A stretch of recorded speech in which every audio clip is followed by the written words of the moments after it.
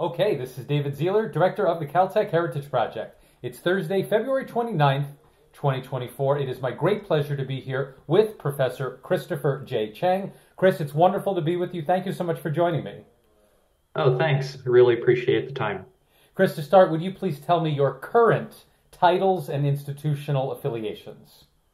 Yes, so I'm currently the class of 1942 professor at UC Berkeley in the departments of chemistry, molecular and cell biology, and the Helen Wills Neuroscience Institute. And I'm also a faculty scientist at the Lawrence Berkeley National Laboratory, as well as an adjunct professor at UC San Francisco in the Department of Pharmaceutical Chemistry. Okay, so lots to unpack there because I know it's all substantive and indicative of all the research that you're involved in. Let's start first with the affiliations, your professorship. Is it one professorship that's split between the departments of chemistry and molecular and cell biology? Is that how that works? Yes, so my primary appointment is in the Department of Chemistry with joint appointments in both molecular cell biology and neuroscience. Is that to say that fundamentally you're a chemist who also does molecular and cell biology? Is that a good way to think about it? Exactly. What we do is, in a nutshell, study the chemistry of life. And we want to understand life at the atomic and molecular level. Does that make you, I know there's a unique field called chemical biology, where it's chemists who can do interesting things with molecules that don't exist in nature to probe biological questions. Is that part of the story as well for you? Yes, yes. So we wear a lot of different hats. And so I would say that some people would classify a lot of the work we do in the lab as chemical biology. Other people would call us bioinorganic or bioorganic chemists in the more traditional sense. And then other parts of our research span into pure inorganic and materials chemistry as well. Tell me about the Helen Wills Neuroscience Institute. First, who is or was Helen Wills? Helen Wills was, a major donor figure at UC Berkeley. I think that she was a major sort of tennis player, professional tennis player back in the day, but I'd have to go and look that up. But basically, she always had an interest in neuroscience as well as education, teaching and research at UC Berkeley. And then so she endowed this institute, which has basically grown over the decades to support neuroscience activities broadly on campus. And so one thing that's interesting about neurobiology and neuroscience at Berkeley is that we are just launching the first department of neuroscience this year. And so it's going to be under sort of a larger umbrella, sort of like the Beckman Institute, and how it interfaces with core departments of teaching across the campus. Now that's interesting. Berkeley is such a pathbreaker in so many ways. Is it somewhat late to the game in establishing a neuroscience department now? To be honest, yes. I would say that neurobiology has been a division within molecular and cell biology for 30 years. But as our understanding of the brain is really in its infancy, bringing together stakeholders across campus, especially chemistry, different types of engineering, as well as now data science, statistics, et cetera, and electrical engineering in particular, it's really a ripe time, right, to form not only sort of a department of neurobiology, but a department of neuroscience. But Chris, it has been a long time coming. as a member of the Neuroscience Institute, what is your interface with neuroscience generally? Yeah, so basically we're broadly interested in neurodegeneration, neurodegenerative diseases, and understanding the molecular basis of that, as well as new types of potential therapeutic and diagnostic applications from the chemistry side. So neurochemistry and chemical biology of the brain. Okay, so thinking about human health and therapies, this might anticipate my next question.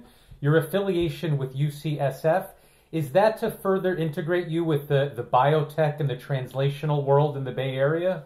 Exactly. And so because Berkeley doesn't have its own medical school, the initial sort of start of UC Berkeley was that UCSF was supposed to be sort of a sister school and almost like a medical school for the campus.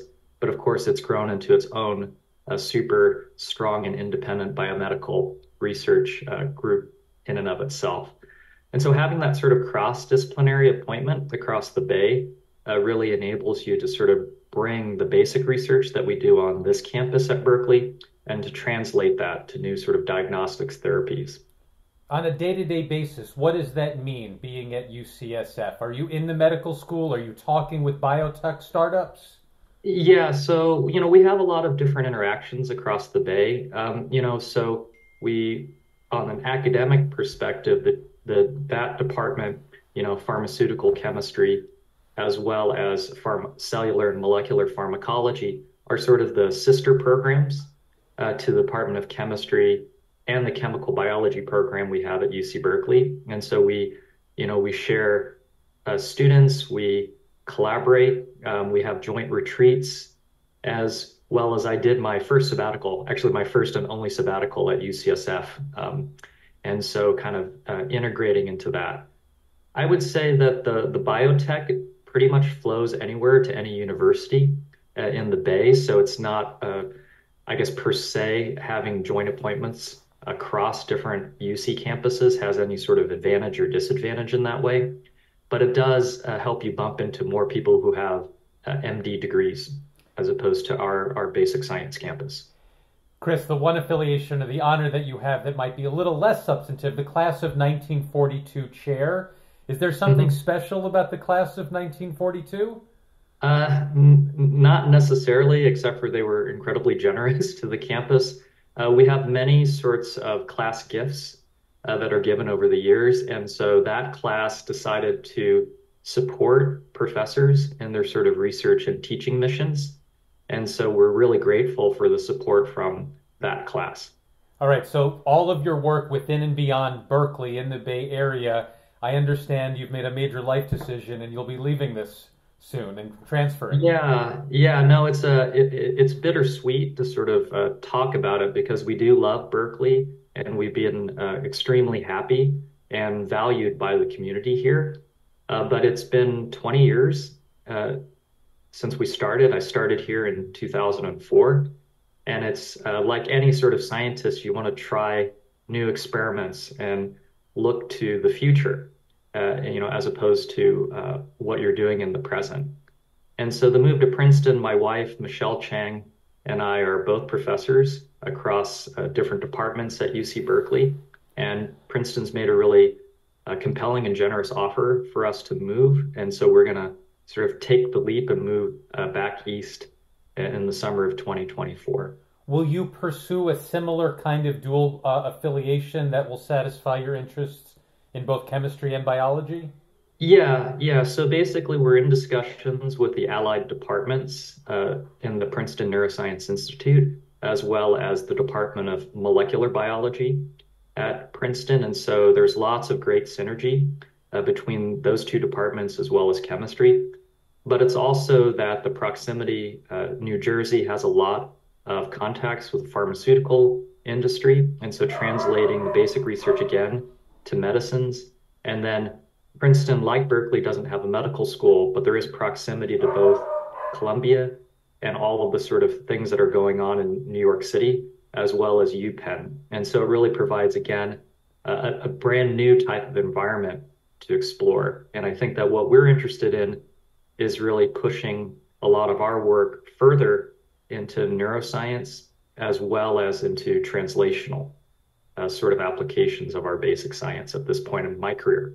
It's a great opportunity for you to think about what's important to keep and to transfer over and what are some new research avenues to pursue. So on the former, first, the nuts and bolts of picking up a lab. Are you taking your equipment? Are you going to get all new stuff? What is that going to look like? Yeah, actually, it's kind of like something borrowed, something new, so to speak. Yeah. And so I think that basically the entire group is moving with us. And so they're sort of ready to pack up and start a new adventure. So we're actively recruiting new graduate students, undergraduate students, and postdocs at Princeton. But the current team is basically going to move almost in its entirety. There's a couple people that will stay behind because of sort of family considerations. But then after those sort of obligations are done, going to move to Princeton as well. The equipment, we're going to take probably the majority of the equipment. Some of the equipment has to be left behind because of my current affiliation as a faculty science with the Lawrence Berkeley National Laboratory. And so that is a Department of Energy sort of lab. And so therefore, that's US government property. So that will be obviously staying all at UC Berkeley and the Lawrence Berkeley National Lab. Now, of course, there's a national lab at Princeton as well, the Plasma Physics Laboratory. Will Yes. you pursue an affiliation there given your interest in energy concerns? So I would say that, to be honest, we're going to be more freelancing the energy and sustainability research that we're doing, and I would say that's exciting in its own way to sort of do things from the bottom up, as opposed to the top bottom, which is a lot of sort of Department of Energy and large sort of government centers.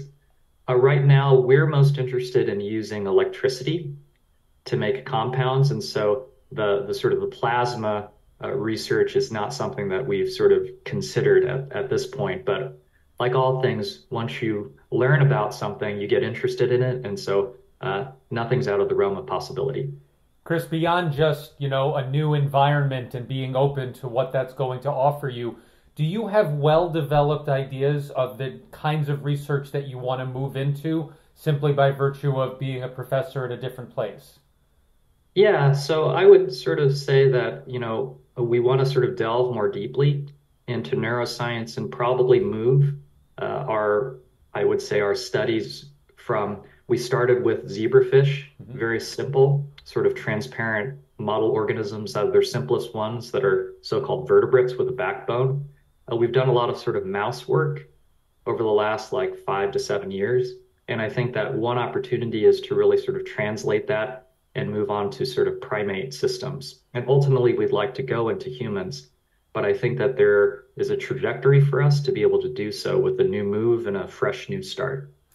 Chris, let's now delve a little deeper into some of the major research questions you've pursued in your career. So one that's very obvious and interesting to me, your facility in both organic and inorganic chemistry and the way that that allows you to ask fundamental questions about things like the brain to battery and energy storage.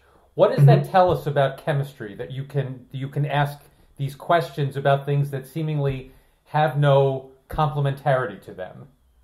Yeah, so I get asked that sort of question a lot. And what we do is we're basically guided by the periodic table. And we really view that as the sort of the elements of life.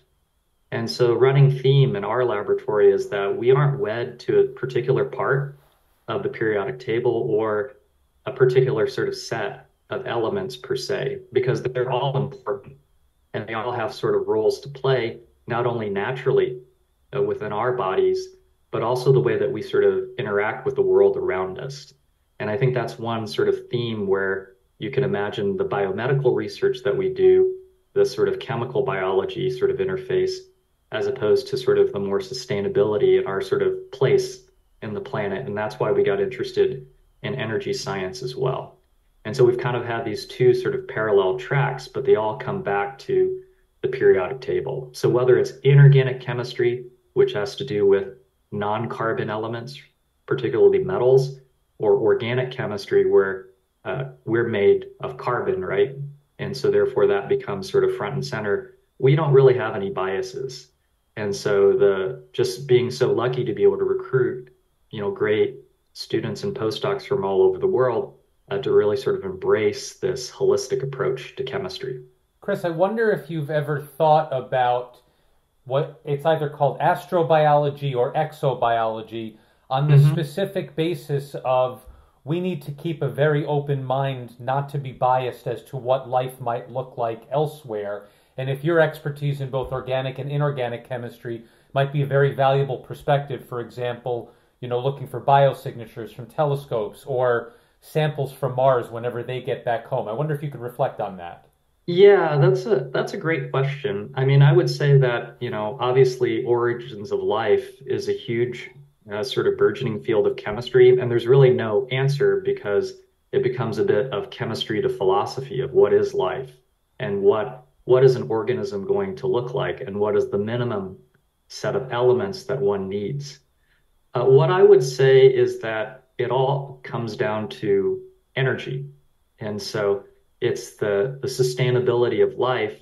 Basically, you need energy to self-propagate.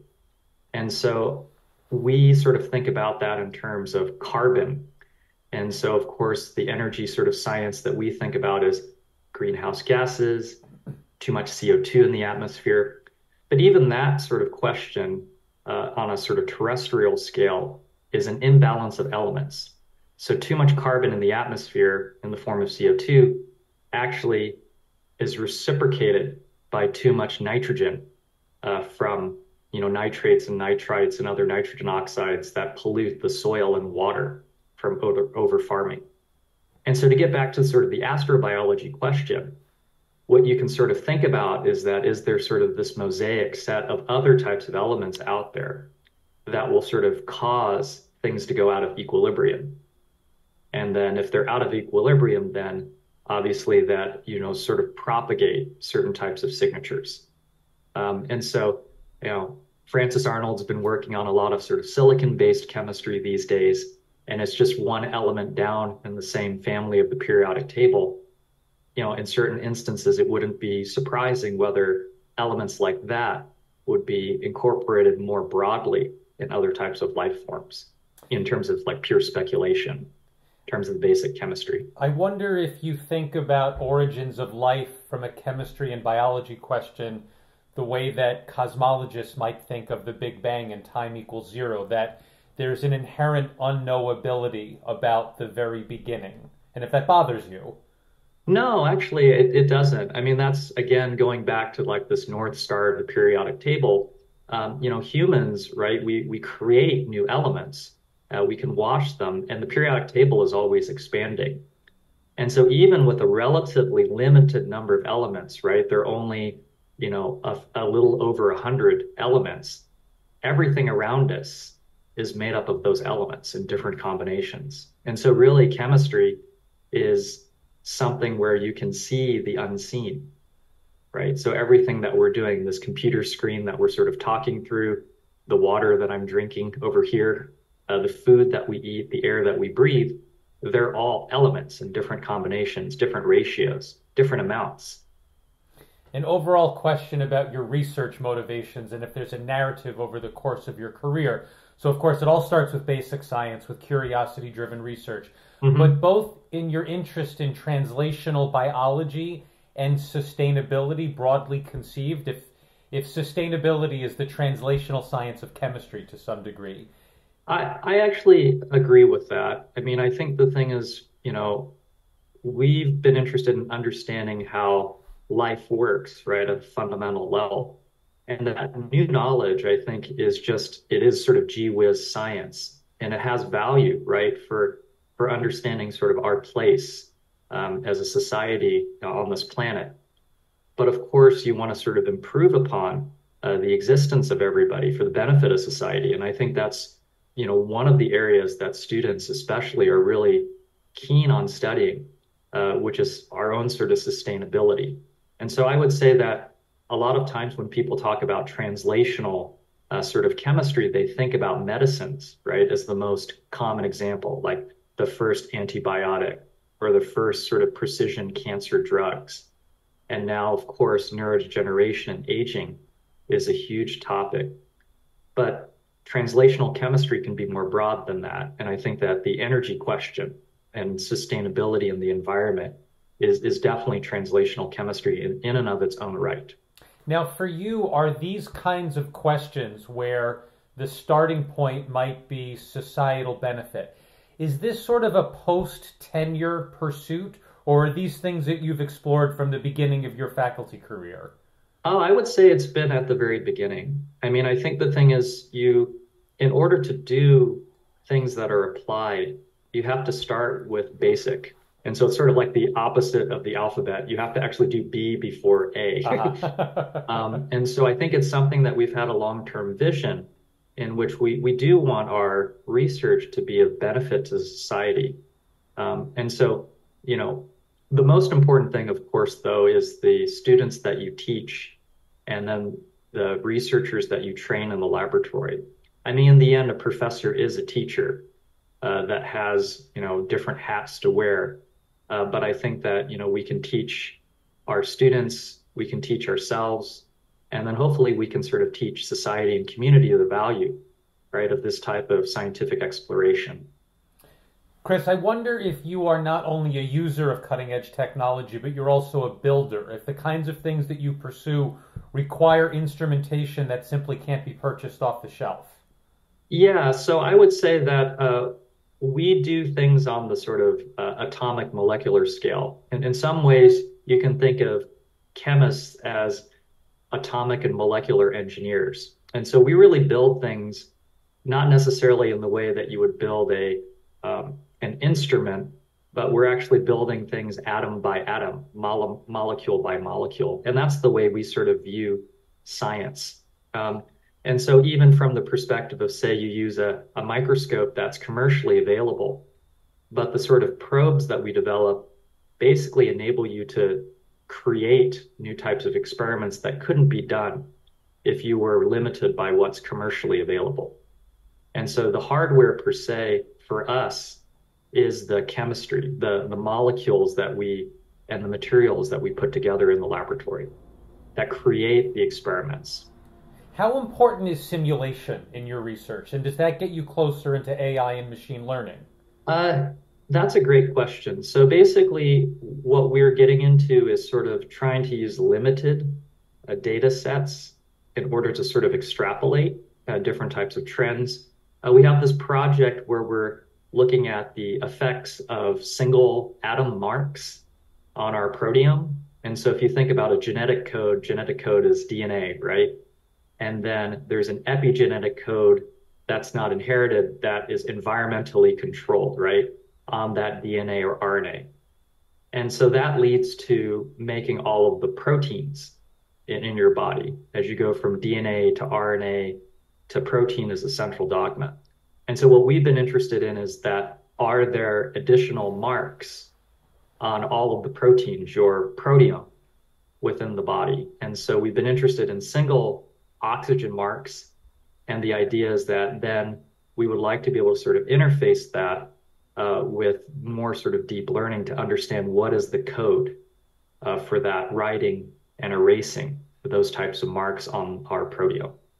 When you look at translational biology and therapies and drug discovery, coming from the periodic table perspective, as you've explained to me, are there deeper questions that combine cancer and neurodegeneration and metabolic disorders where you're taking a more holistic approach than a clinician specialist might?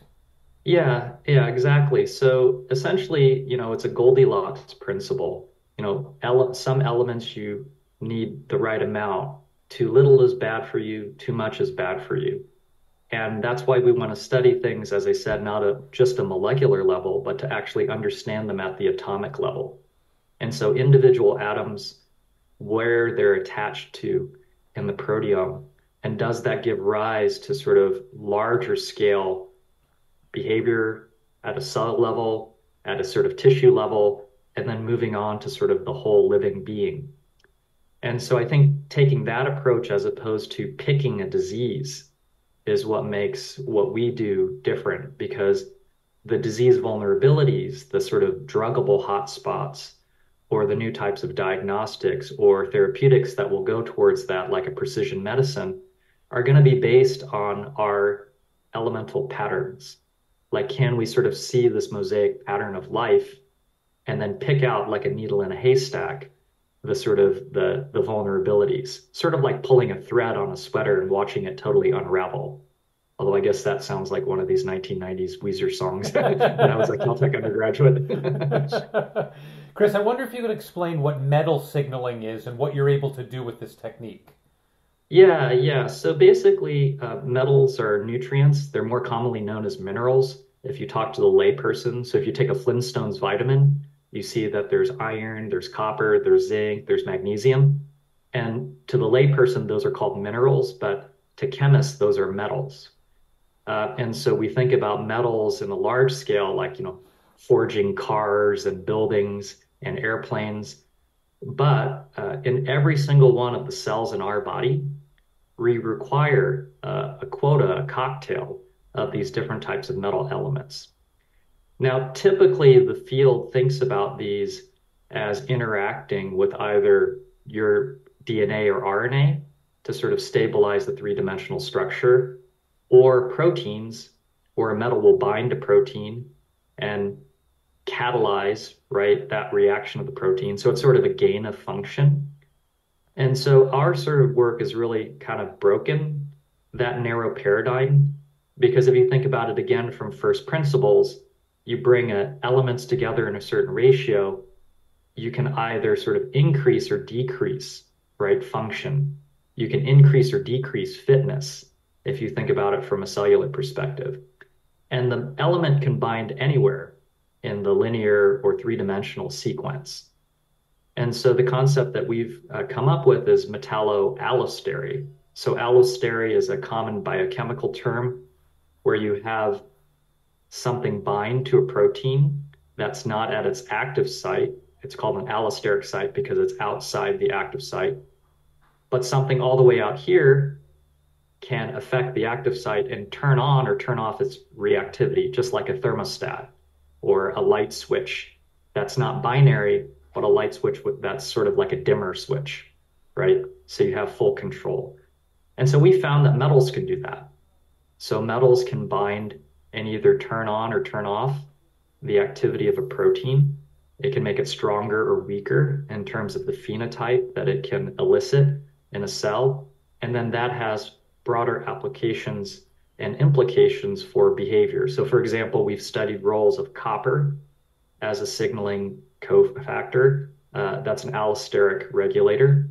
And we found it controls everything from sleep, cycles of sleep, quality of sleep, to your ability to process food and gain weight and burn fat, to cancers, the switch between whether a cancer would be a local cancer, a primary tumor, to one that metastasizes. And when it metastasizes, obviously that's where it really is bad for you, and that's the outcome.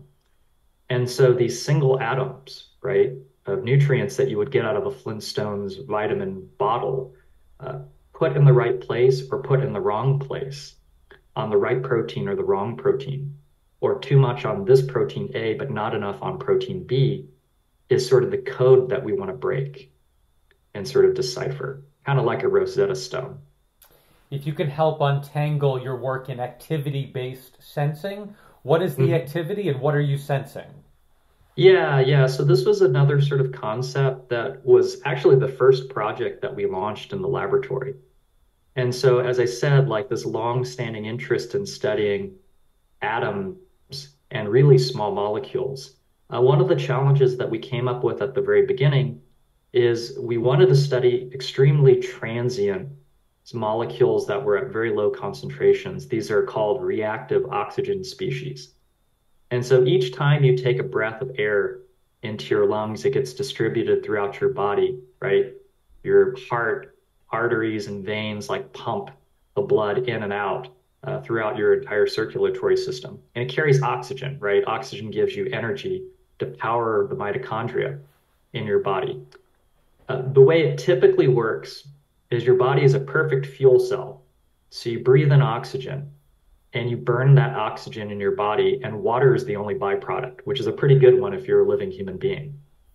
But what happens sometimes is that your body is not perfect, and you generate what are called reactive oxygen species, where the oxygen gas isn't completely reduced to water, and you release tiny amounts of these reactive oxygen species. And that's what we wanted to detect, because that's a source of what is called oxidative stress, which can cause free radical damage.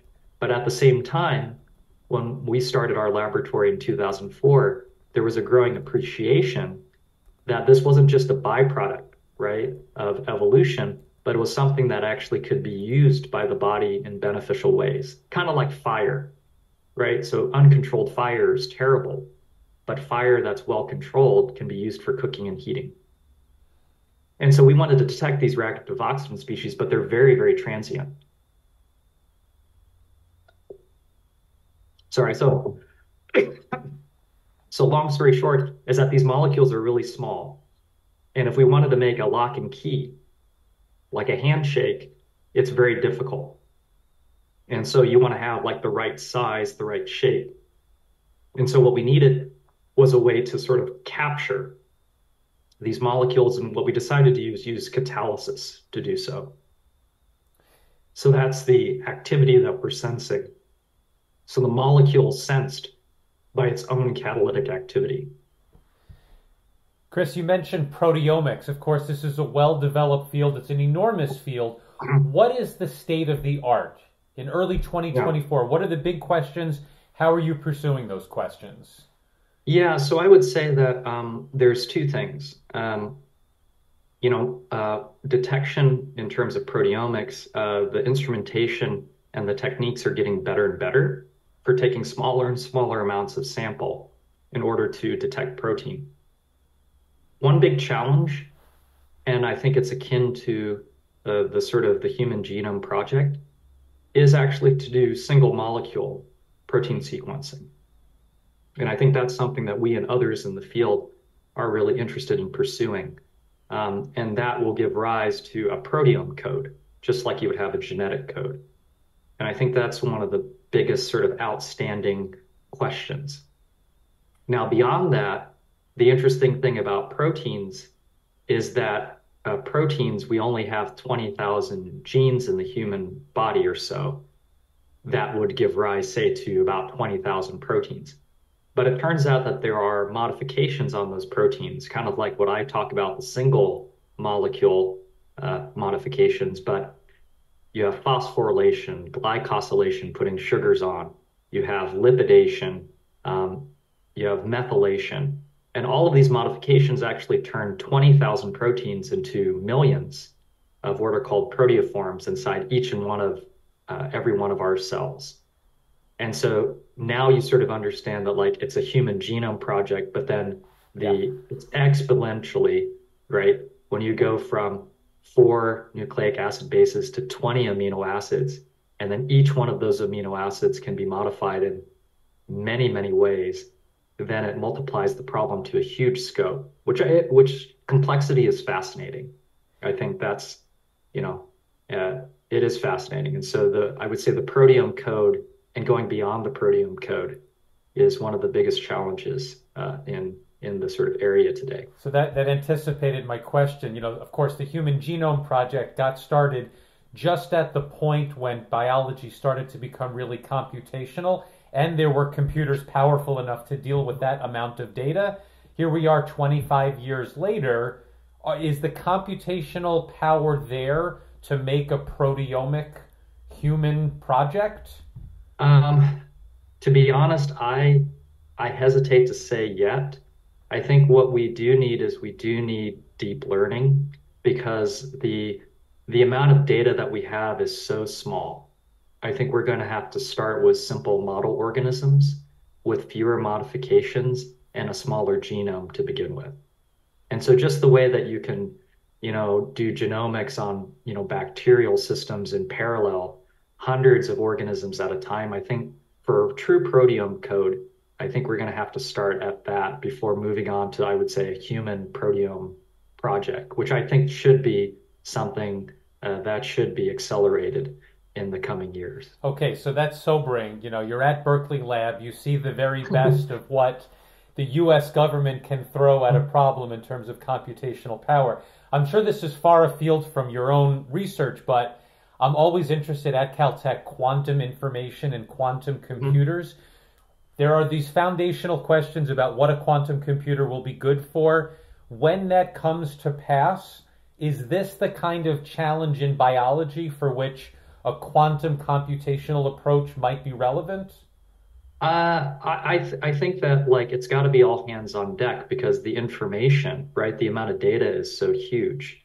And so being able to essentially miniaturize, right? Yeah. And multiplex is going to be important. That's why I feel as if the AI and sort of machine learning will probably be a little bit ahead, because you can extrapolate on limited data. And I think that this is basically where we are right now. We're just at the beginning of this frontier of a true proteome code. And I think that that's the sort of the next step, for us, is to see if we can extrapolate what little data we have to sort of make those leaps and bounds. Okay, so I don't want to make it, you said it almost as a throwaway, proteomic code and beyond. What is the beyond? What does that look like? Yeah, so I mean, I think the thing is when you think about a sort of genetic code, uh, you don't think about it just as a like your sort of genetics which lead to uh, inherited traits. But the proteome code and genetic code getting down to sort of single cell level is another sort of direction for the field because as we evolve, right, to more and more complex organisms, each cell is specialized, right? And so each cell is then has its own sort of fitness tested all the time. And so even from the genetic code, it's not so simple. It actually, you do have to end up going from the genetic code to the single cell genetic code. And that's another sort of huge sort of direction on another axis. And so if you think about the proteome code, which I just told you is going to be much larger, then that one also has to be brought at some point down to the single cell level. Is this to say, not to get way too far ahead of ourselves, but where there's a certain level of frustration in how much there is to do in understanding Alzheimer's, in cancer therapies? Is the proteomic code, is the idea that this really is going to unlock answers that are certainly not available to us now? Yeah, yeah, but I actually view it more in an optimistic way. I mean, I think that's what makes science so exciting is that you do want to do something that no one has done before or observe something that no one has observed before. And since technology is always moving forward at such a rapid pace, I think that there are huge opportunities for our generation and the next generation to get involved. And so the great part about science and at least for academics that do open publishing, you can read about what's going on anywhere across the world at any time from your sort of your desktop. Whereas before, I think before the digital age, it really was very slow for information to get disseminated. Chris, your work on artificial photosynthesis, of course, one of the key problems there is scaling. So where for Yep. you is it an interesting laboratory question? And where do we make this so that's a technology that really helps on a global scale? Yeah, so I guess my sort of philosophy on it is distribution. And I think we want to think about it not in the way that the industrialized world thinks about it, but a distributed energy, because there are many sorts of parts of the world that don't have the same sort of infrastructure. And so, can you run small household appliances, right? Can you run things like getting enough clean water to wash your clothes or cook your food? Can you sort of heat your home? And so I think that those are the sorts of scales. It's about distribution, not necessarily scale in terms of something very large for these types of devices now and in the future. Well, Chris, let's go back. Let's establish some personal history. How did you Yep. hear about Caltech? Why did you choose Caltech? Yeah, it's a great question. So I grew up, I was born and raised in the Midwest. And so I was born in Iowa. We moved to Indiana when I was 2. And so basically I grew up in a cornfield or right behind a cornfield. And so I would say a place like Caltech was really, really far away. How did your family get to the Midwest? Yeah, so basically, parents immigrated from Hong Kong via China, and this was like the late 60s. And so they settled in Wisconsin. And so parents met in La Crosse, Wisconsin, and got married. Um, my dad was a student at Iowa State, and so I was born in Ames. And then, family got jobs. We moved to Indiana. And basically sort of grew up in a really really small town. I mean, the joke was that we didn't have a street address for the first 10, 12 years of my life. It was they just said Chang Family Rural Route 6, and it got to us the mail, sort of like the Pony Express. And um, So I moved. We moved to California. My dad passed away when I was in high school, so we moved to be closer to family in California. So we actually moved to the Bay Area, and so I tagged along with a friend that was going on college visits. So his dad was a legacy at MIT, and so he wanted to visit MIT and Caltech. And so we actually took a road trip down to Southern California. And I would say the first time I saw this place, I was like, this this is really amazing. I was like, it was really idyllic, and people, were sort of happy, and just doing all sorts of interesting things. So I ended up applying, and it came down to a choice between coming to Berkeley as an undergraduate or going to Caltech. And I have to be honest, it was the financial aid. Like I got enough financial aid at Caltech that it was actually cheaper Oh, with the wow. work study, and I was able to go. And I just, it was a coin flip because you know, even though I'm a professor at Berkeley, I could have actually been a Berkeley undergraduate, and it was just sort of fate. Um, and two totally different types of places. But I would say once I first stepped on campus, it was definitely the place to be for me. And you arrived in, was it 93? Yep, fall of '93. Yep. And what were your interests at that point? What did you want to pursue? Yeah, so that's why it's sort of the third time's a charm. So I was not a chemistry major.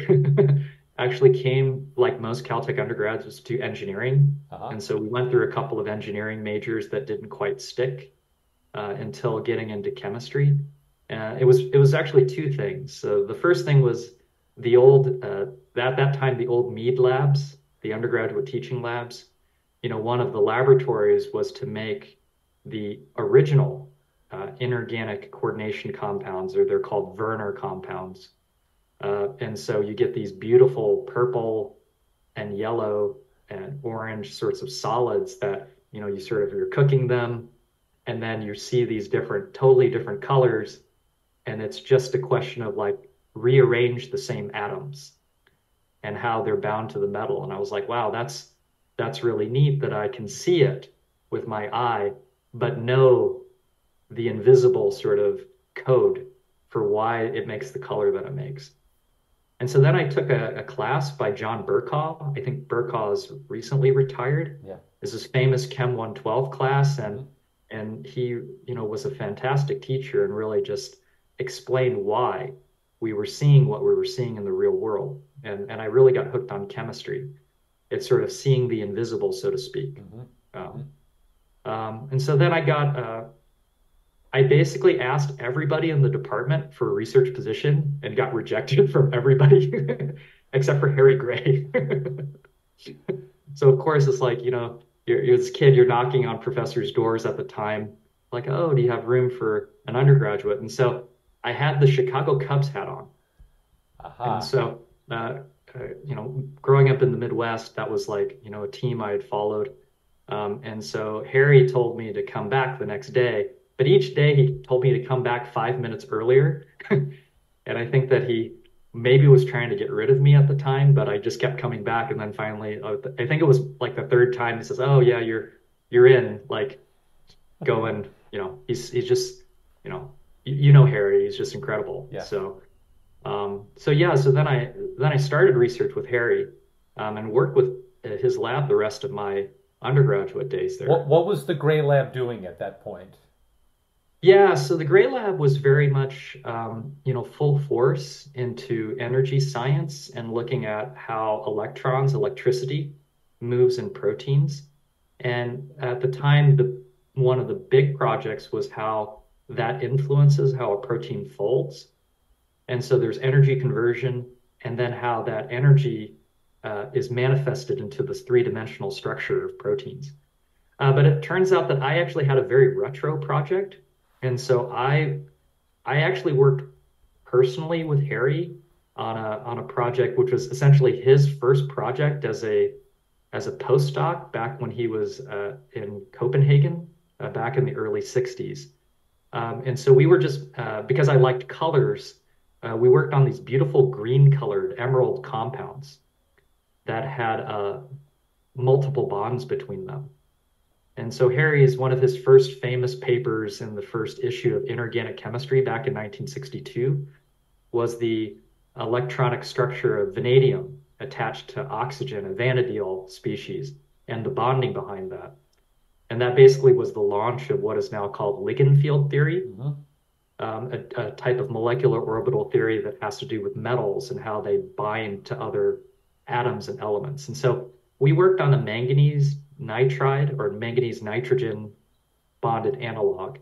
Um, and yeah, published some papers and really learned chemistry from the best, uh, going all the way back to his work in the early 60s. This is a Caltech undergraduate doing real research in a real lab. Exactly. Yeah. And so, with the class being so small, we only had, I think, 10 undergraduate majors in my year. So the chem club was much smaller back then, I would say. And so that was really formative. At Caltech, there are lots of classes. People have to take so many classes, and the homework sets are long. The infinite time for exams. Basically, professors are like, go ahead, try to answer these questions. And I think it sort of really promoted the ability to sort of think outside the box. And research really resonated with me much more than the problem sets did. Chris, on the social side, what house did you live in and what kinds of activities were you involved in? Oh, yeah. So I was at Page House as an undergraduate. To be honest, it was a kind of at the time known for a lot of drinking. The party And house. it was a party house at the time. But I think, people still did their homework and worked pretty hard. But had a great time. Played on the Caltech basketball team. I did some work in the library, the Millikan Library. I guess that's going to be renamed at some point. It already is, Caltech Hall. So I guess like strike that from any sort of like thing in writing in a transcript. But yeah, no, it was a great group of people. The house system I think is unique to Caltech, and it really builds bonds. And so this sort of almost like a Harry Potter sorting hat type of week that occurs was really great. And so I felt like I found the right home or house, for me, and really enjoyed my time and made a lot of friends. Chris, and Yeah, more actually, one of the last times I went to Caltech was a long time ago, but it was for a wedding at the AF for a classmate. one of the best places to get married. For sure, for sure. Chris, a more Yeah. personal question. Growing up in the Midwest, you have a flat American accent. Coming to California, did that reconnect you with your Asian background at all? Did you think about those things? Yeah, actually, I did. I did. It was interesting because, and I actually even wrote it in my college essay at the time, because now we sort of come full circle of the way the world is right now. And we like to think that people aren't othered, but they still are. Sure. So we grew up in a place where I found out early on that there's no such thing as racism with a singularity. Sure. Racism really only occurs with a minority because the singularity is not threatening enough Hmm. to sort of upend or change the order of things. Yeah. And so, we grew up as the only Asian family anywhere around at all, and was a very sort of homogeneous population. But I actually faced relatively little racism as a kid, unless we were sort of traveling with the baseball team to other towns. That was worse then. But everybody is such a small town, everybody knows each other, so they can actually see each other as people. And obviously, as I said, being a singularity, that's the that's non-threatening. So moving to California was really interesting because on the outside, I look like a lot of people in California. In fact, actually, my accent has grown to be more Californian over the years. I used to have actually a pretty strong twang Aha. growing up in the Midwest. And so you sort of look like everybody, but at the same time, you're like a totally Midwestern type of upbringing, which is very, very different Yeah. than California. And so that was sort of an interesting experience being at a place like Caltech, because now you go to college and people are coming from all over the world. And it really, even though it was a small place, I think it was the right sort of fit. If I had gone to a place like Berkeley, it almost would have been like a sensory overload, Yeah. I would say. for myself, my own sort of personal growth over time. But it is interesting that it was something that I realized pretty early on. As you were nearing graduation, recognizing the value of chemistry in industry, for example, did you ever think about going for a job? Were you always on the academic graduate school path? Oh, no, so I did want to go to graduate school, and I didn't know what I wanted to do after that. And so, like a lot of Caltech undergrads, I kind of sort of hinted at it. It's like we had to work really, really hard, right? Hmm. And so I was ready for a break. Hmm. And so I took a gap year before starting graduate school. So I applied and was accepted. I got to do a Fulbright scholarship in France, Strasbourg, France for a year. And I had never been to Europe before. And so it was just a big leap. And I guess in the end, like a lot of things, there's not a great reason. It was just a feeling of like wanting to see beyond, where we were at the time. And so I'd moved from the Midwest to California, might as well see a different part of the world. And so then it turned out that I guess what was it, maybe 15 years later, the mentor, the professor that I had won a Nobel Prize. Oh, wow. Yeah, it was Jean-Pierre Sauvage, and he was just the nicest guy. This is like kind of the World Cup year, 1998. He picks me up from the airport with his wife, drives me home. The laboratory had already rented me this flat overlooking the cathedral. And so I just, lived there, did some chemistry, traveled Europe during the weekends, watched some of the France sort of early stages in the World Cup at the beginning of summer, and then started graduate school. And so that's part of the reason why, I wanted to try a different part of the country. And so we went to, I chose MIT, so went to Boston and was there for graduate studies. Now, did you defer admission or you applied to grad school while you were in France? No, no, I deferred admission. So because I didn't know whether I was going to get the study abroad program, Aha. so I applied to both at the same time and deferred admission. Were you already thinking about the interface of chemistry and biology? Was that sort of a starting point for you at MIT?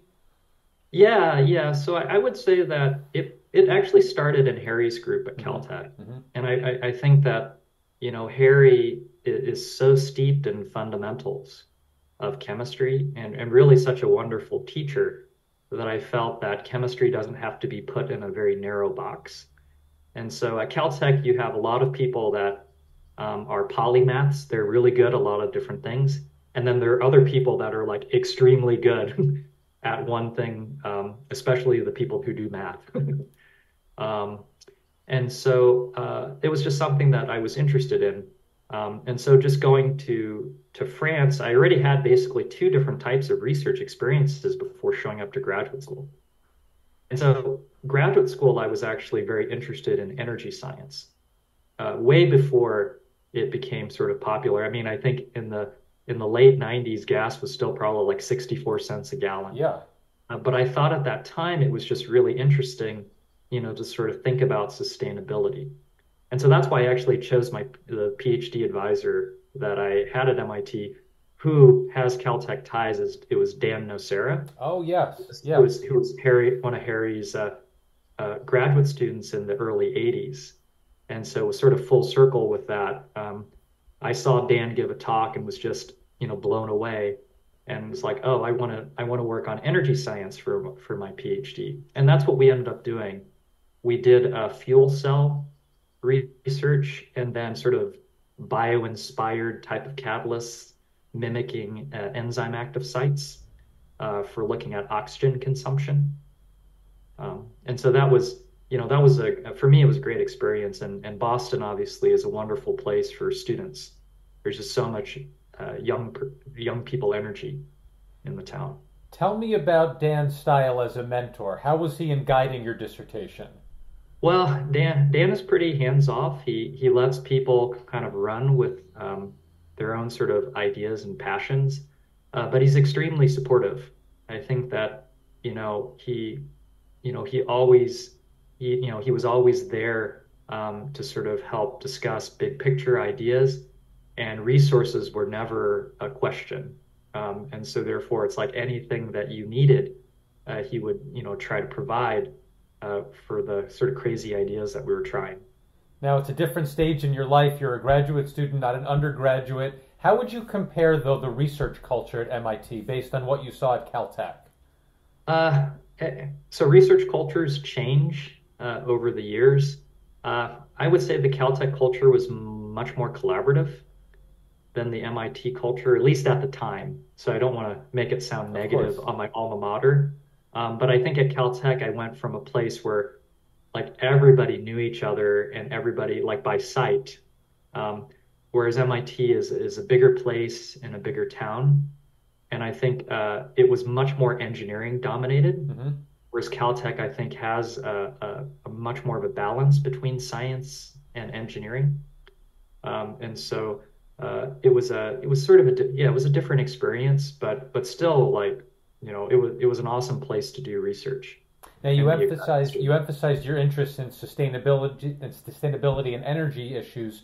Did you also keep up on the biology side of things in graduate school?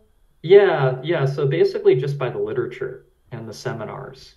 So I didn't do anything that was biological in my PhD. I really did pretty hardcore chemistry, sustainable catalysis. And so I met my wife, Michelle, at MIT. We were grad students together. And so then when it came time to think about a next step, I was thinking about a postdoc. And so because we were getting married, we wanted to obviously stay in the same place. And so I applied to Steve Lippard's lab at MIT for a postdoc. So at that time, we were basically doing all the wrong things for a two-body career. Like you're not supposed to get training, grad school, postdoc at the same institution in the same department. You're not supposed to take those considerations, husband and wife, living in the same place. You're supposed to kind of get your records and resumes to a certain stage and then go on the open market. But I think that for us, we chose life first, and science gives you opportunities. Mm-hmm. And so that's when I really went back, I would say, into a more, Steve Lippard, bioinorganic chemistry. They're sort of synonymous. He's most famous for the anti-cancer drugs that are based on platinum that are like testicular or ovarian cancer. He kind of identified and elucidated all the mechanisms of action and how they serve as DNA damaging agents. Mm-hmm. And that's the way that they work. Like 95% of all testicular cancers are now cured, and they're all platinum drugs. Wow. It's a huge success, right? So if other cancers could be like that, then in terms of that efficacy of treatment would be great. But he actually was interested in chemistry in the brain as well. And so I got a taste of it in my short time in his laboratory, because he was studying zinc as a calcium surrogate. And so calcium signaling is very abundant in cells in the brain as well as in your heart for transmitting information. But certain cell types in the brain had a lot of zinc in them. And so we studied some of those processes. All of the great hospitals in Boston, mm-hmm. was that an asset for you as a postdoc? So I didn't spend enough time as a postdoc in order to really sort of interface with a lot of hospital researchers because the imaging that we were doing was more cell-based imaging. And then I think future people in the laboratory went more towards the translational imaging like MRI or PET. And so we've been able to do that in my own independent faculty career, but as a postdoc, it was just too short a time to kind of take advantage of those opportunities. What about biotech? Was Cambridge already becoming a hub at that point? It was very, very, very early days. I mean, if you go back to like 3rd Street and Binney, there was almost nothing except for the Marriott Hotel at the time. And then Biogen was just getting up and going, but there was almost nothing at that time. And now it's just, it's amazing to have watched it grow.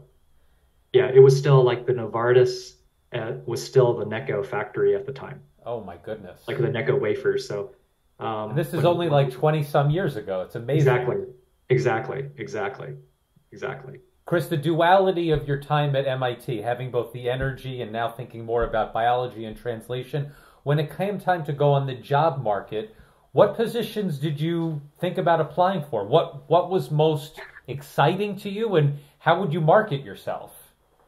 Yeah, so you know, actually, it was something where I wanted to do something of both, Hmm. right? And I sort of thought that, well, I guess technically the closest thing that I could be hired as an inner would be as an inorganic chemist. And so I sort of self-identified as inorganic chemistry, but then the proposals are definitely something that was a bit out of the box at that time. And so we had proposals in both areas, really wanting to understand, metals in biological systems, as well as using elements, for sustainability and catalyzing um, artificial photosynthesis. Where would you apply? What was compelling to you? Where?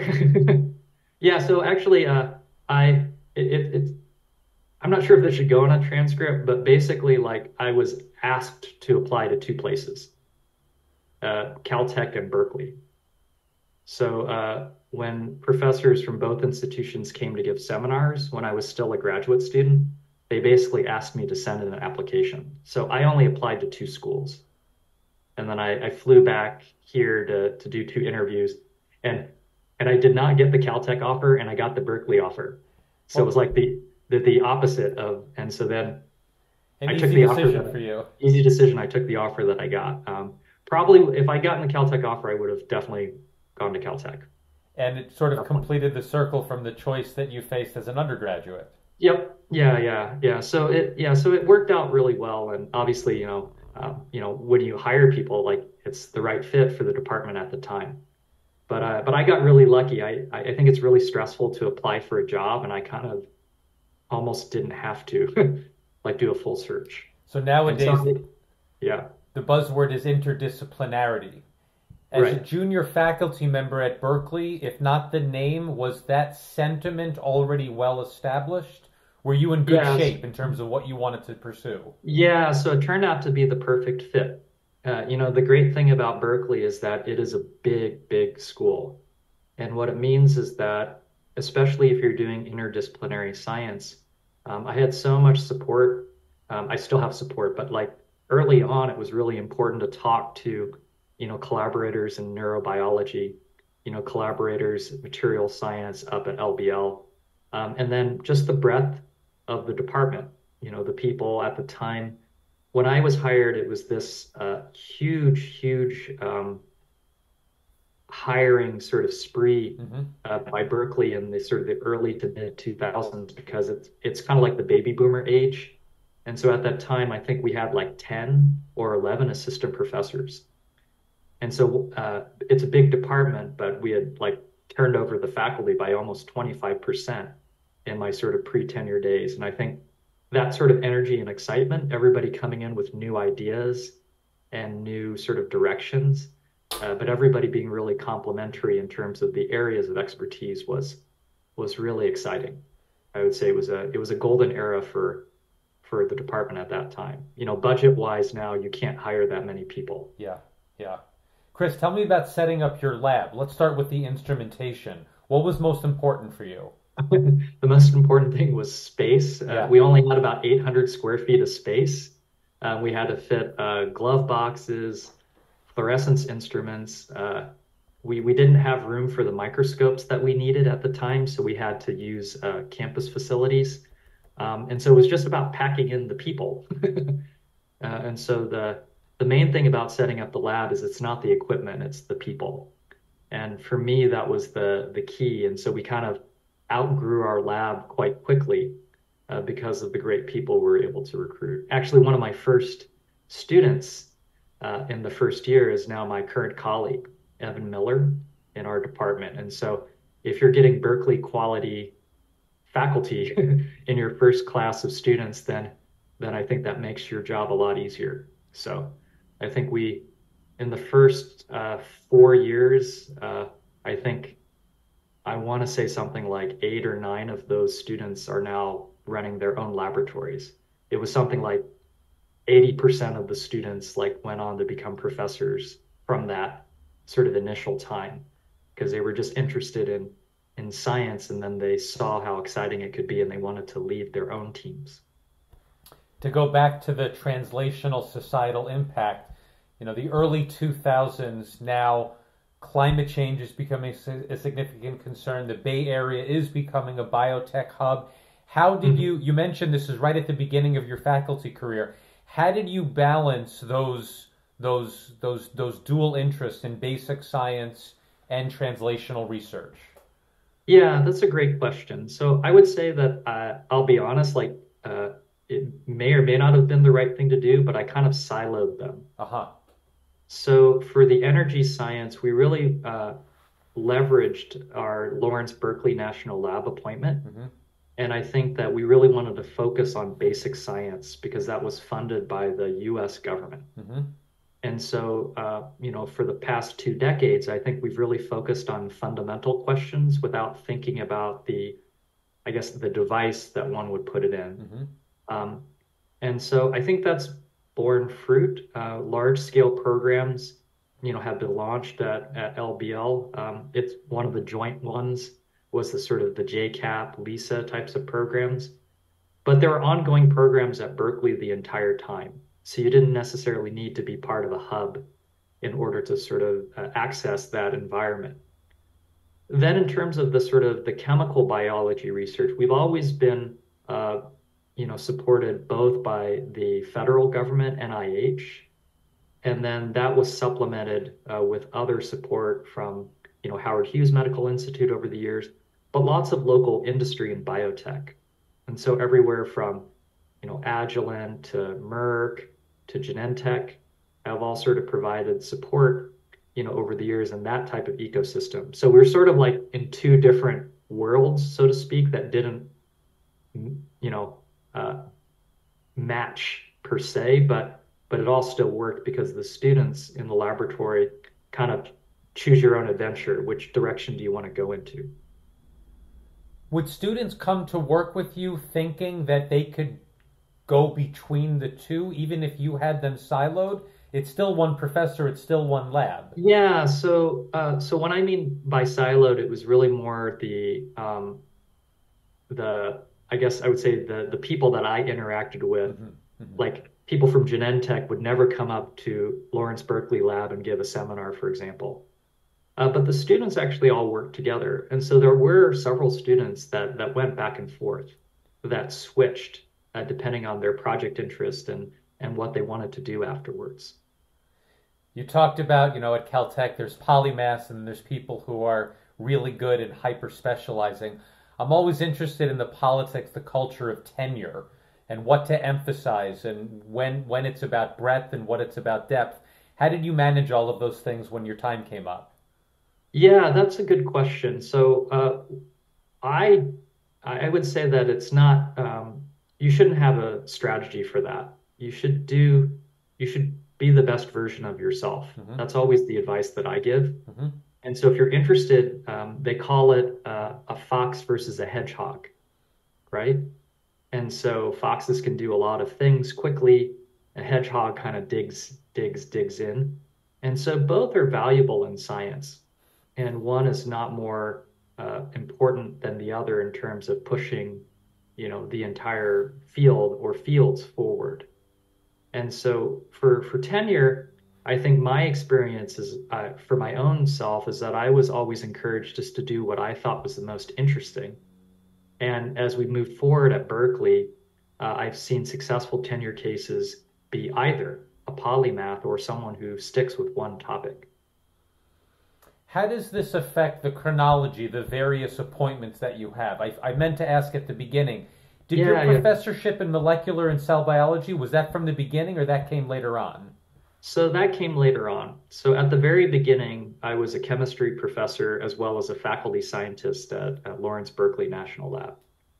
And then I got the neuroscience appointment after that. And then after that was UCSF, and then after that was molecular and cell biology. Okay. What was the carryover research from MIT that got you into neuroscience at Berkeley? Yeah, so as I said, I think, really sort of looking at zinc as a calcium surrogate was an interesting question. It did teach me how to do cell culture and microscopy, and so those were technical skills that I were able to bring to the lab as an assistant professor. But really, then it led me to more reading. And so one of the original proposals of the laboratory, which is basically what we're still working on, is this question of the elements of life. And so it turns out that the human brain has more elements at higher concentrations than any other part of your body, right? So it's just a very simple fact. And the question is why and how does that work? The emphasis on metals and thinking about neurodegenerative diseases. So, it's very fascinating because, as we're told repeatedly, Alzheimer's and Parkinson's are not inevitable results of aging, and yet Right. they're concentrated in the elderly. How do you Right. unravel that from your perspective? So what I would say is that aging is a risk factor for disease, and it has to do with cell viability and cell fitness. And so the way that we view things these days is, and that's why I said we're pretty disease agnostic in the way that we approach problems, is because in neurodegeneration, you want to keep the cells alive and growing. In cancer, you want the opposite. You don't want those cells to grow and divide. And so finding out like what causes something to live and die at that level and how it sort of interfaces with its neighboring cells is kind of the first stage to understanding atomic molecular basis of disease. So the great thing about metals is that, although the actual concentrations are relatively small, everything that metals do are amplified, right? It's like that sort of e pluribus unum, like out of, right, many, out of one comes many. And so one metal can actually sort of amplify and turn over and catalyze many, many reactions in parallel. And I think that we feel like from first principles is a good place to start, because everything you study is not a one-to-one correspondence. It could be a 1 to 100, 1 to 1,000, 1 to 1,000,000 sort of amplification. And so I think that there are great opportunities, to study some elements that will be able to sort of amplify function in that way. Is neuroscience your entree to the adjunct professorship at UCSF? No, actually, it was just, interested in imaging. And so we talked to people in radiology. And so we started collaborations to, as I said, translate some of our imaging technologies that we were doing for cell-based imaging over the first 5 years or so of my career at Berkeley, and then taking those to PET imaging, radio imaging that you could do in mouse models, and then hopefully to people. We've also done some MRI over the years of making new types of functional MRI contrast agents as well. So that was the first direction. And then it grew into our work in chemoproteomics and drug discovery, and some strong collaborations with researchers over at UCSF on that front. Chris, a funding question. The affiliation with Berkeley Lab, does that provide or does that optimize DOE funding for you? Yep. Yeah, like me and many other people. It basically is a core program that is funded directly by the US government, for doing national lab research. Yes. And then for the health research, are you more of like I don't know what the right word is, a civilian? You don't have that inside connection like you would at Berkeley Lab. Exactly. Yep. And so a combination of federal funding, industry support, philanthropy. And so it's sort of a broad base. That's a great, opportunity to reflect on. You mentioned the three, this is what they are. There's the philanthropy, there's industry, there's government. What does each do well in terms of their motivations, in terms of their time scale, even their patience, even their expectations? Yeah, so I think, federal funding is important because that is something that's sustainable. And there are, sort of it's not just creation of knowledge, but also federal funding. There's a support for training the next generation of scientists. And so the National Institutes of Health, they want to talk about, increasing participation in the biomedical workforce. And there are many, many different types of career paths that will contribute positively. I think it's something like for every dollar that you put into the NIH, the economy gets $8 back, right? The type of work that we're doing. And so when you think about taxpayer money going to that, there's nothing that will give you an 8-to-1 ratio of return. Right. And so I think that that's a really important part. But because the government moves so slowly, that's where philanthropy really helps. And so, but there are only so many people that have the means to be able to support science, research, technology in that way. And so it's not as widely available, I would say, but it has the advantages of speed, focus, and flexibility, right? Because it's not this large governmental operation. Then the third sort of pillar is industry. And so industry really is where you translate things to products. And it's twofold in my opinion, because the products are the actual sort of, say, if it's a pharmaceutical company, it's medicines, but the products are also the people that we train.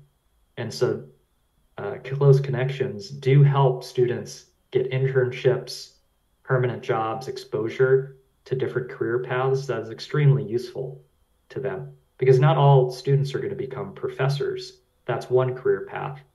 But I think that that's the reason why my personal philosophy is not just you want to raise as much money just because you want more money, but actually having these different sources gives you the broadest sort of viewpoint on who are the stakeholders for science and who benefits from science. Chris, the two areas, translational biology and energy sustainability, very ripe for startups. Lots of ideas to translate into companies. Have you ever gone down that path? Have you ever considered those opportunities? Considered those opportunities, but we haven't really gone in that way. I'm much more of, as I would say, an academic and a teacher. But we have a lot of intellectual property that we've generated that's been licensed, and so some of our reagents are sold as commercial products. Others have been brought into research programs in different industry to help facilitate internal projects. And there have been, I would say, yeah, there's been reasonable sort of monetary value for that IP. But I myself haven't really founded any companies. Most of the students and postdocs in the laboratory have not gone down the sort of entrepreneurial path. I would say, so it's really driven by the people that have been trained. Is that more of a bandwidth issue on your part, or you really don't have much interest in business yourself? No, actually, for right now, it's definitely a bandwidth issue. And that's not going to get any better, probably. Well, I don't know. I mean, you never know. With a move, bandwidth changes, right? Yeah. So I would never say never to anything, but for now, I think it's a pretty full-time job. It's a big undergraduate institution, lots of teaching, lots of service for such a large organization, in addition to the research that we're doing. So we'll see. The big public school and the small private school, we'll compare and contrast and do the experiment. Chris, you mentioned teaching. This is something that you've been recognized for, your commitment to teaching, to mentorship. Let's go first on the undergraduate side. What are the most meaningful classes for you to teach undergraduates? Oh, yeah. So it was great timing for me, because when I arrived at Berkeley, they basically launched the chemical biology undergraduate major. It was the first in the country. And so Berkeley, being a flagship public institution, as well as one with a really large population, we kind of hit the ground running. So what I did is I designed a course from scratch. That was the inorganic chemistry requirement for that major. And that's been my favorite class to teach over the years. And so that's something where, there have been thousands of students that have gone through that that course, and it's been really rewarding. I mean, I also teach organic chemistry laboratory courses mainly. I've done some biochemistry, and for graduate courses, it's more specialized topics um, that I've taught: inorganic spectroscopy, bioinorganic chemistry, metal signaling, redox biology, et cetera, et cetera. So a lot of courses over the years. When you're a professor for 20 years, you don't want to teach the same thing every That's year. right. That's right. It really we need to recharge as well. I can't help but ask, launching the chemical biology program for undergraduates, where is Pete Schultz in this story? Yeah, so this was really post Schultz. Aha. And so it really started, I would say, more with Carolyn Bertozzi and Michael Marletta Mm-hmm. with graduate education. And then it was sort of a collective of different people. Pete is definitely one of my heroes. He, one of the early people in chemical biology, and then really sort of, this expanded genetic code, I think, we knew him, he was famous when we were undergraduates, right? Because he was a Caltech product as well. But it's sort of like, I think that was probably like 8 years later or something, the chemical biology major, as opposed to when he was at Berkeley. And then on the But we never overlapped. And Yeah, on we the never. undergraduate side, we were talking about the rise of computational biology. These are now students who grew up with computers. They're so, they have such great facility with computers and algorithms. How does that change what they're interested in, what they want to pursue for careers? Yeah, so I think that what it comes down to is data, right? They're much better at handling large amounts of data, but they're also better at extrapolating from limited experimental data to make models. And so I think that the great part about research is that it used to take so long to do certain experiments, but now, especially with imaging, proteomics, you're getting large amounts of data. You can get much more out of the analysis through computational power than you ever could before. Before we were getting binary answers: yes, no, go, no, go. But now you're actually starting to see, I would say, mosaic patterns and things that we can't physically see, but if you know how to use, right, computation, then things start to make sense. In the way that Harry Gray provided this incredible opportunity for you, are undergraduates knocking on your door? Are you making sure to make room for them Yep. in your lab? Yeah, no, it's been an important sort of aspect. So we've had almost 100 undergraduates, research experiences with probably another 50, almost 50 visiting scholars from all over the world. And so I think providing that opportunity, that sort of first taste of open-ended research and science is very, personally important to me because, as I sort of said, it's like it just takes one person to give you a chance. Um, the great part about Berkeley is that there are just so many talented undergraduates. We're usually just oversubscribed, right? Because you do have to provide the mentoring environment for them, and so you want to provide as many as you can in terms of spots, but they still have to be quality spots Mm-hmm, mm-hmm. for them to get, a layered mentoring experience. You're saying it does no one any favors by just accepting somebody and not giving them anything to work with. Yes. Chris, graduate side, 20 years of graduate students from your very first to who you have now, who's coming with you to Princeton. Just some overall questions about what has changed and what has stayed the same from the kinds of programs, undergraduate programs your graduate students are coming from, their skills, the kinds of jobs that they want to take, the kinds of jobs that are available to them upon graduating. What's changed? What's been constant over the years? I guess I would say the thing that's been constant is that, there's just so much talent and passion for doing great science. And I think that's something that's been reinvigorating year after year. I think that's one thing that I didn't quite appreciate when I was starting out, because you're not much older than a graduate student when you're a young professor and you think in some ways it's going to last forever. Yeah. But you do get renewed, where you have people coming and going. I like to say that professors are basically the worst business people because basically we make no money because whatever we bring in, we spend it all if we're doing research efficiently, and we have zero employee retention if it works out perfectly, right? And so, like, what sort of position is not making any money with zero employee retention? But I think the products that are produced are the people, Yeah, right? yeah. And I think that, so that's been constant. I think, at these great institutions, you always have, young, excited people, and you're just at this early career stage. So I think that's been the same. I think what's been different is that students are much more sophisticated than they used to be. And the speed of information, especially, the ability of students to communicate with each other, it's so much faster. And so therefore they see the world in a bigger sort of place.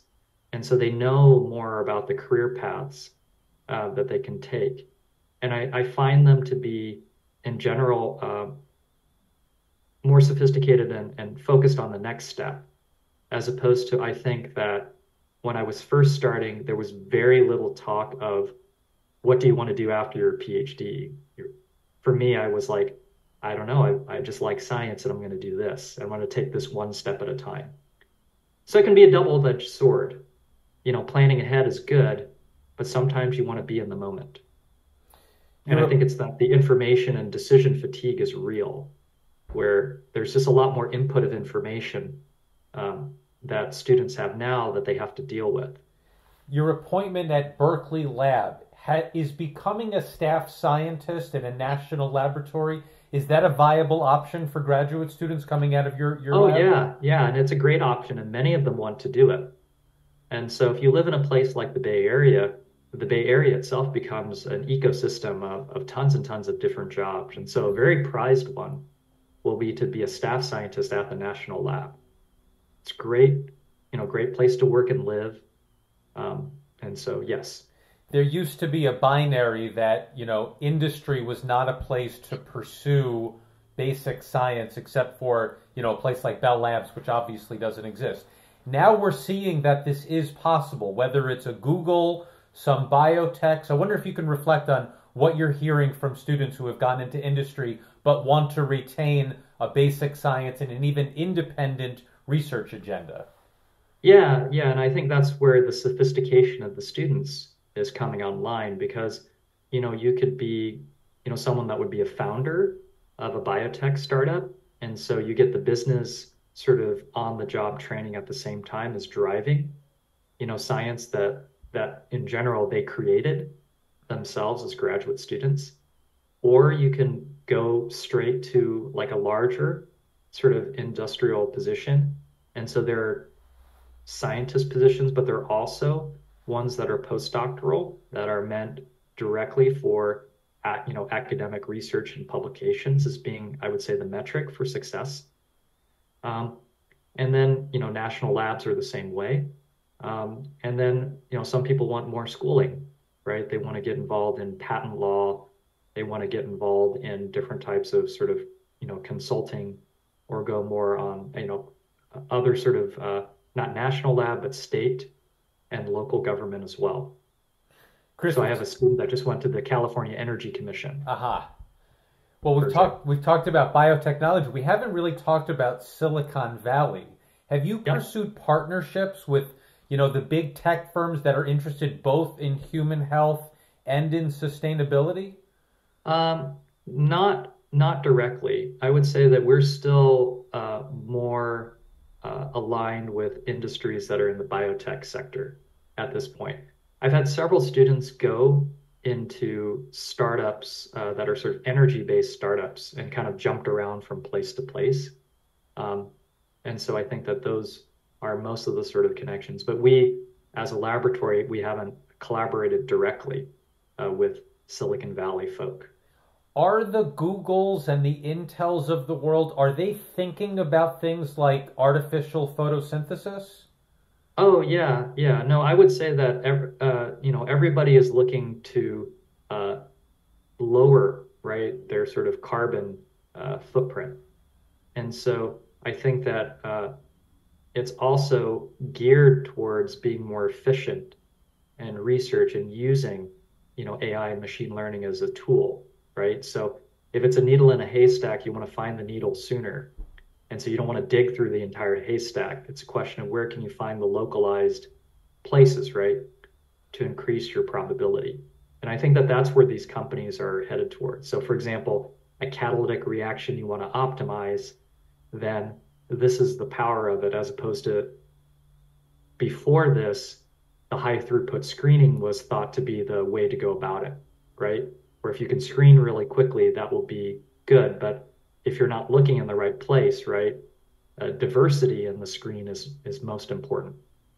The one area we haven't covered for graduate students is, of course, those who want to go on to academia. So, reflecting on your own experiences as a junior professor to what you're seeing from your graduate students and postdocs who have taken academic positions, what's harder now, even than 20 years ago, about starting up as a professor? Where are the pressures even bigger than when you began? Yeah, so I would say the biggest pressure is funding. I think that research has become more expensive, in a lot of ways good, because the personnel costs, stipends, tuition have gone up over the years. And so I think stipend, I think, is a really good thing, but it still means someone has to pay for it. So like the National Institutes of Health, it's had a flat budget since 2000. And so if you adjust for inflation, it's nowhere near the same buying power. And then if the stipends have gone up, then there are fewer opportunities for people to be educated and supported on the same size of funds. And so, at least for me, I've heard from a lot of early career investigators that funding is a is a pressure that it's always a pressure, but I think it's more of a pressure than it was 20 years ago. What I about would, service work? What's the right blend for junior professors to take on administrative responsibilities while also not overburdening them because that's not what they're there fundamentally to do? yeah, so we in general, I think like most universities, is try to minimize the service requirements, especially when you think about it, these are people that are pre-tenure, and so they haven't been guaranteed right, a job. And so therefore, I don't think it's fair for them to basically have to participate in the service and running of the university until that commitment has been made to them, Hmm. right, philosophically. So I think that the service is meant to get them integrated in the community rather than, fulfilling a duty or responsibility. It's to sort of show them that this is the way things work and that this is how we're all working together. And so I think that's the sort of point of service for a junior professor, early career professor is the community. Chris, moving the conversation closer to the present, when COVID hit, did you see an opportunity to get involved in virology and vaccine research?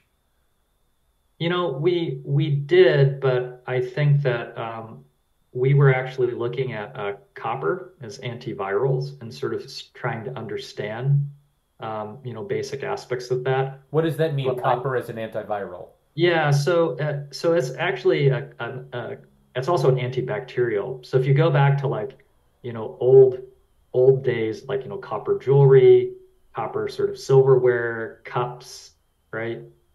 All of that you would use to store water and it would stay, um, uninfected, right? It would be clean. And, now we know that it's both surface antiviral and antibacterial, right? And so you can dope in copper or silver into a drinking fountain at a hospital, and it's much less, you know, it's it's much cleaner. Door handles, etc. So, um, and so that's something that we sort of involved with some of the basic mechanisms of how those could be used. But obviously, in terms of like therapeutics, the vaccines and antivirals that are more broad spectrum, that's the applied, right? But What these if, sort of ancient remedies are interesting. does that is that at all relevant for mRNA technology? I would say that you use these in combination. So I would say if you have broad spectrum antivirals, you can probably potentiate that with changes in metal nutrients as well. And so some people might be predisposed, right, to having, say, a low copper, low iron diet or like a distribution that could help or hurt them if they're taking, antivirals or antibiotics, depending on the disease. Administratively, was this research enough to allow you to keep your lab open in a way that if you weren't doing COVID research, you had to shut down in most cases? No, we shut down completely for 3.5 months for wet lab work. And then we went into shift work like many groups across the country. So we did not do anything special during the COVID time. I mean, most of the COVID time was making sure that the morale of the laboratory Yeah. was good, and we came through it really well. We had a lot of sort of virtual group dinners, things of that sort, which was really nice. A lot of things like you could get delivered, and everyone would bake their own pizza together or make their own noodles.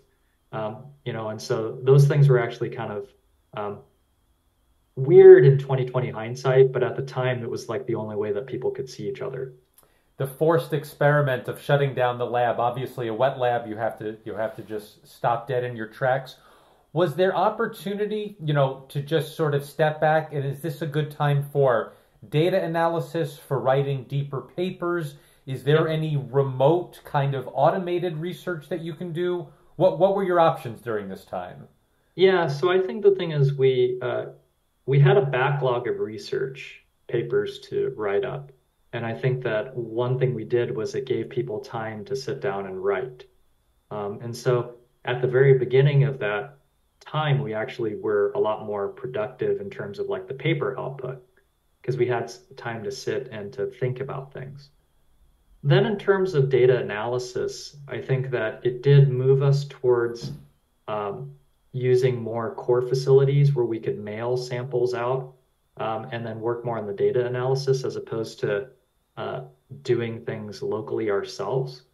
And so because we weren't paying for supplies, then you were basically paying for people to do sequencing for you, or paying for like animal breeding, things of that sort, to make mouse models that you would have done yourself. And so some of that's been kind of interesting because team sizes can also vary, and then team compositions can also vary.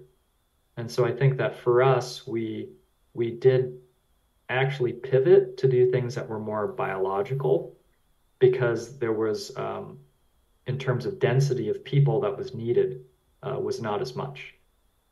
You mentioned the importance of morale, for graduate students who are living on their own, especially for international students who are truly isolated. How did you lend a helping hand remotely during this period?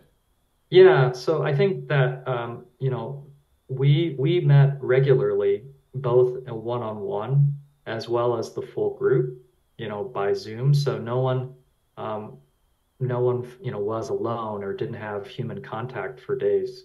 You had to do most things through screens. And then later on, because the weather was good, we were able to do things outside for most of the rest of that year, with distancing. And I think that those are sort of intrinsic advantages of a warm weather place. But I think it's the combination of meeting people one-on-one and then having them in group settings as well. We tried all sorts of things, like not just a normal Zoom, but like these gather programs, which is kind of like a Super Mario Brothers game. Yeah, oh yeah. That was okay. That wasn't so bad with a group of 20 people or so. And then other people, they were still able to go, like, I don't know, play tennis together, things of that sort, where, it was low density in terms of the number of people. Going back to a question about personal identity and what you had discovered about yourself coming back to California during COVID, of course, this was a dark time for how Asian Americans felt, and the damaging rhetoric that came from the news media, from even, unfortunately, from the government, including the president. What did you learn about yourself and the country during this time?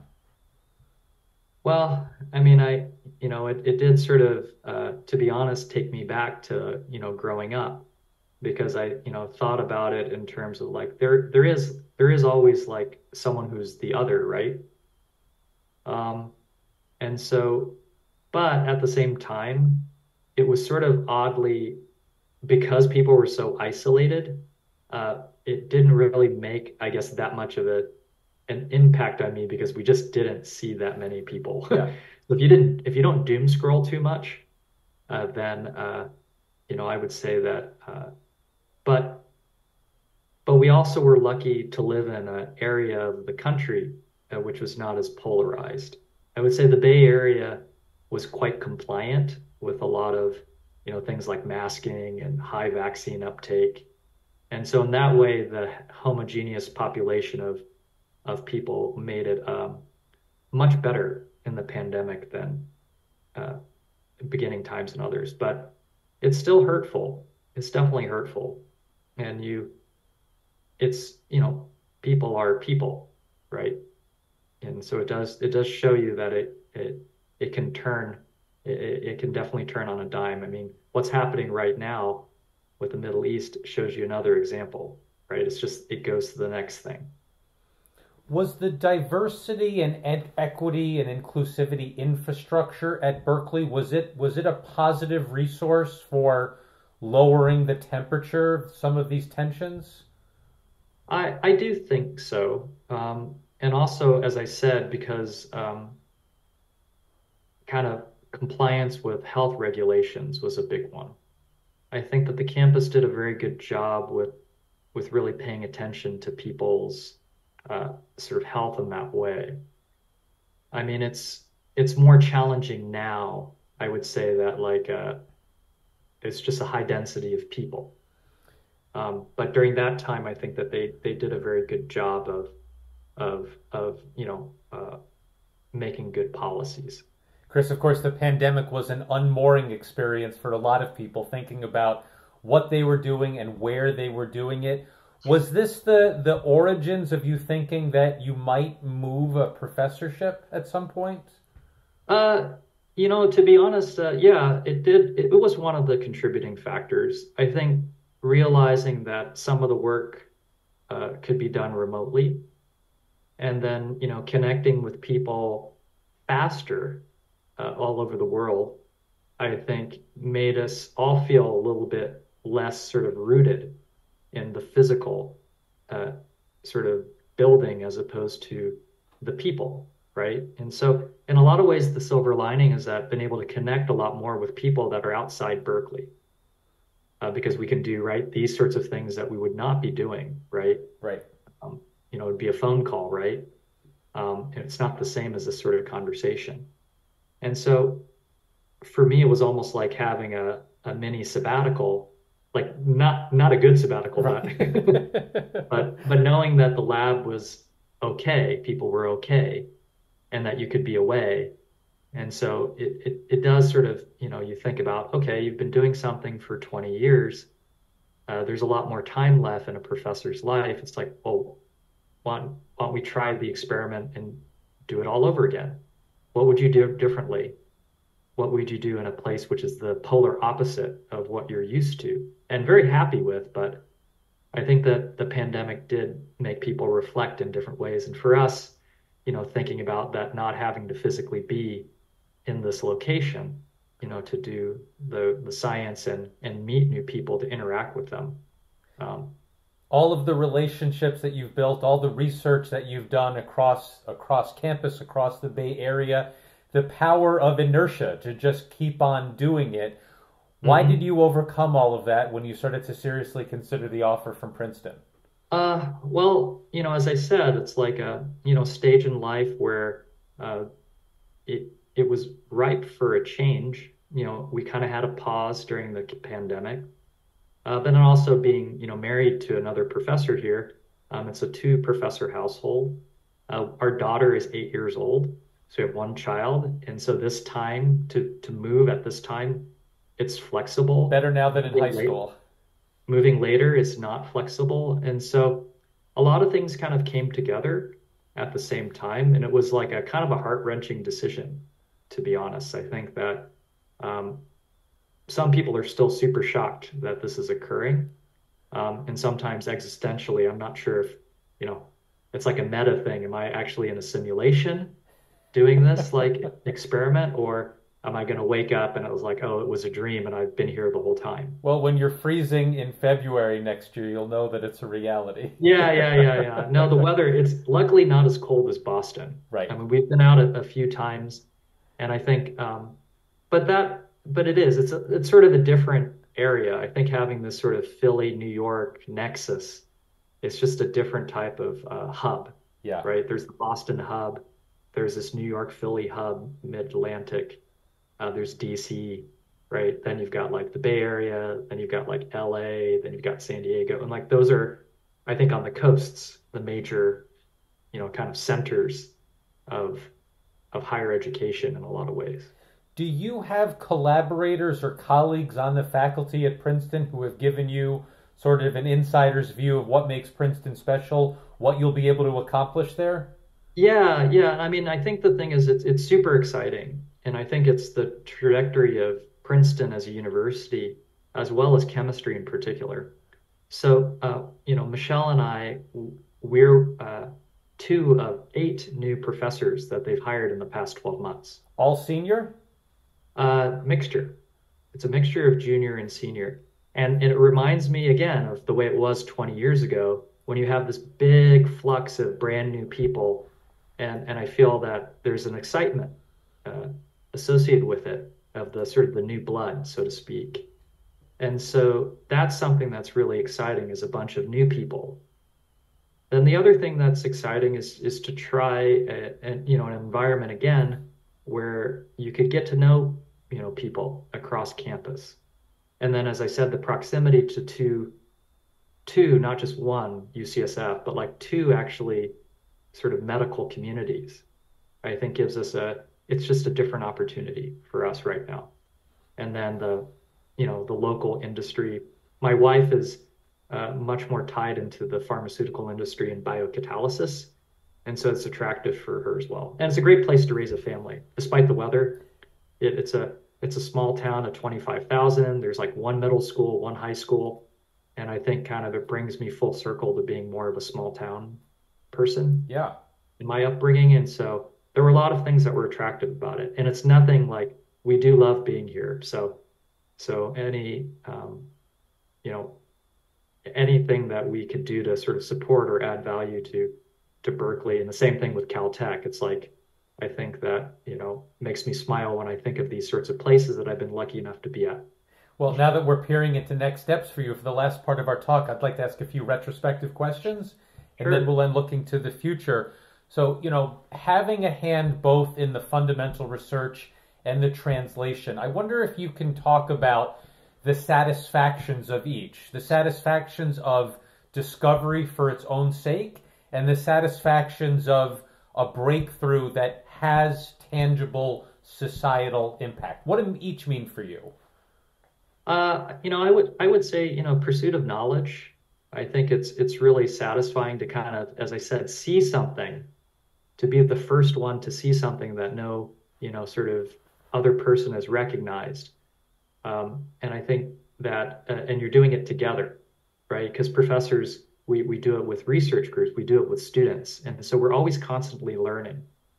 And I think there's just something that will always be exciting about that. And so that type of open-ended question and answer and that sort of cycle. But I think that, as you sort of, move on in a career, you do want something to sort of give back and be something that is of benefit to society. And so I think that having one foot into new knowledge for its own sake is important. And then, having that knowledge, be used for responsible purposes, right? That could help others. I think that that's very rewarding. And it really is all about the people. I mean, in the end, a professor is a teacher first and foremost. And so, as I said, like our core business skills of having zero retention, I think that that's of the people you work with, it's actually the best thing, right? Because you watch them and it's almost like you're.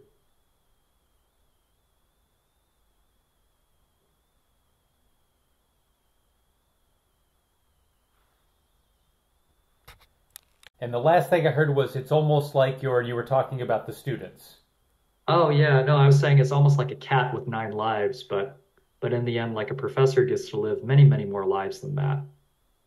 So I was saying I've had about 200 students have trained in the laboratory, thousands that have gone through the classroom.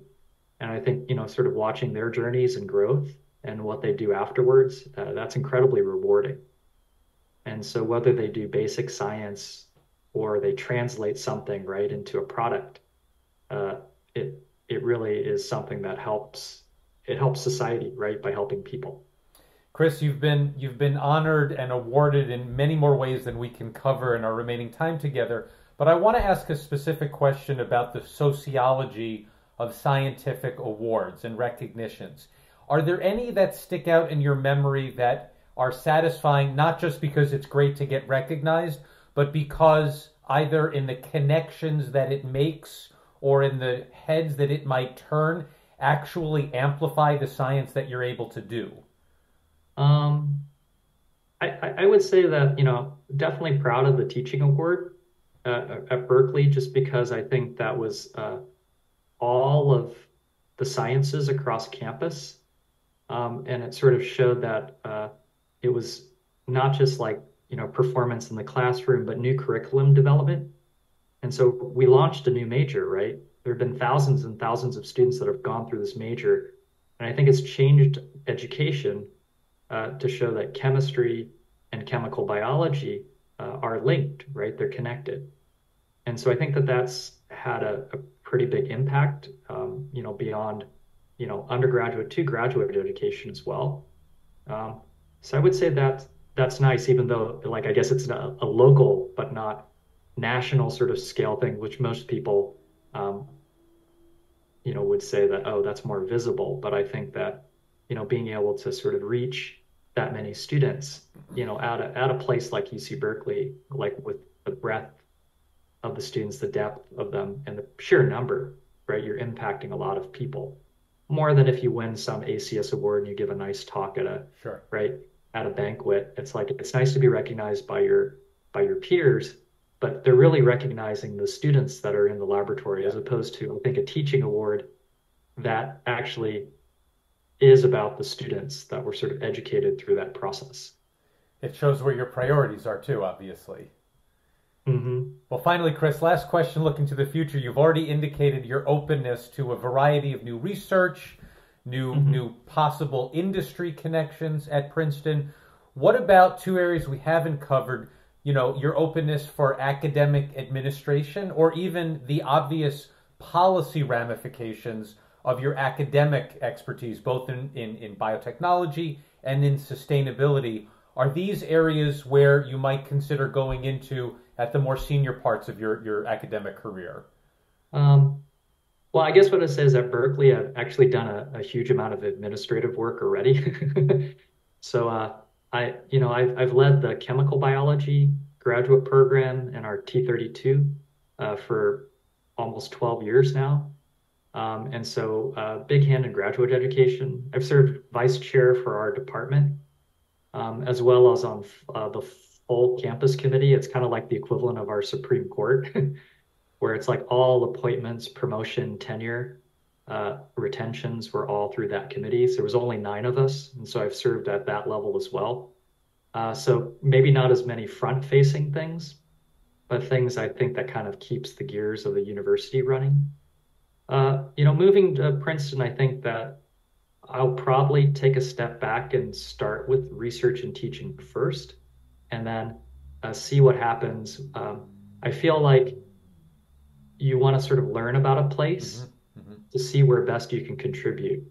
I think I wouldn't be so, I guess, egotistical to think that I would know best of how to run something in a place that I've never been at before. Yeah. And so I guess that's the way I would think about it. So I would obviously be happy to help any place that I'm at get better and add value to that. But I think that at the very beginning, I'd like to learn more about the place and what it needs first. And then what about, just as an addendum on that, being a short train ride from Washington, D.C.? Is that something that you're interested in as well? Probably not at this point. to be honest. I think that,